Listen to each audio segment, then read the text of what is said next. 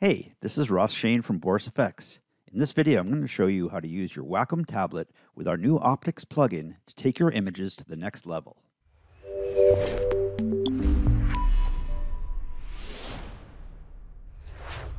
Optics can be launched from within Photoshop and Lightroom and is also a standalone application.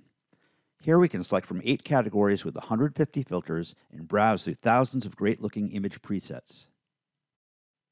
With your tablet, simply hover over the view area and use the scroll wheel to zoom in and out. In Optics, you'll find precise tools for color correction, even selective color correction. There's beautiful glows and blurs, image effects, lighting effects, and even stylization effects. Under the image category, we can choose the paint effect, where we can touch up our image with different brush-based tools.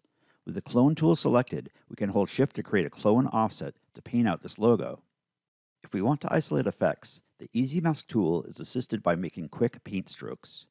We can paint the foreground selection and the background selection. Easy Mask can create precise masks.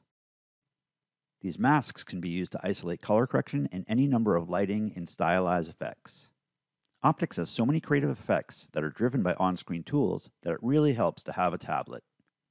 I love being able to simply grab an effect and drag it around on the screen to see what looks best. If you're looking to create sci-fi inspired images or simply edit your home photos, Boris FX Optics and Wacom are a great match. These are just a few quick examples of how I like to use my Wacom tablet with Optics. If you'd like to learn more about Optics, be sure to check out the video library at borisfx.com for great training, tutorials, and creative tips.